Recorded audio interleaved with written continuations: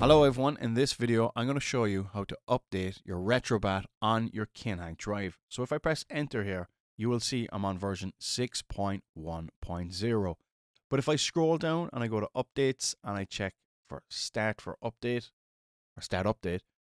it will not find an update for me. And I'm going to show you how to fix that in just a moment. Just want to show you here what's happening on a lot of people's Kinhank Drives. Now, a bit of a disclaimer here.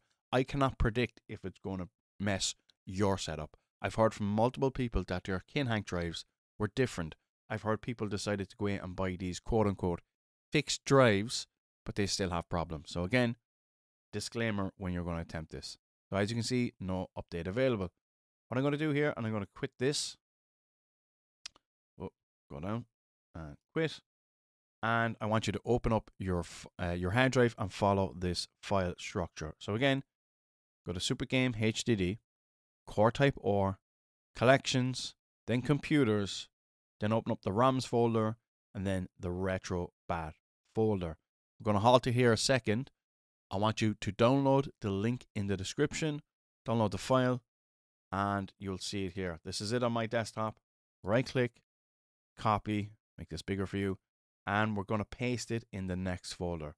So open up Emulation Station, right click, paste, replace. Just go back one folder, go down here to retrobat.exe, open that up.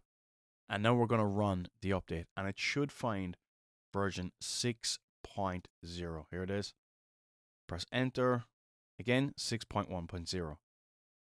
Updates and downloads, start update, and it should find 6.4.0 as of this video. So as you can see, do you want to update? Yes. Preparing update, as you can see up the top. I can go back here and close down this menu, and I'll just wait for it to update, and we'll see what will happen. So as you can see, the update has happened. It literally took about 5 minutes for me. I don't know why. But as you can see, it says, please close Emulation Station now and restart RetroBat. So we're going to Alt F4, and we're going to open it back up. And it should be on the latest version. Yeah, look, it's updating RetroBat, and we should be on version 6.4.0. Now, it does take quite some time to update. I've noticed this. I actually left the room, came back, sat down for a bit, and just stared at the screen, then stared at my phone. It does take quite some time to update.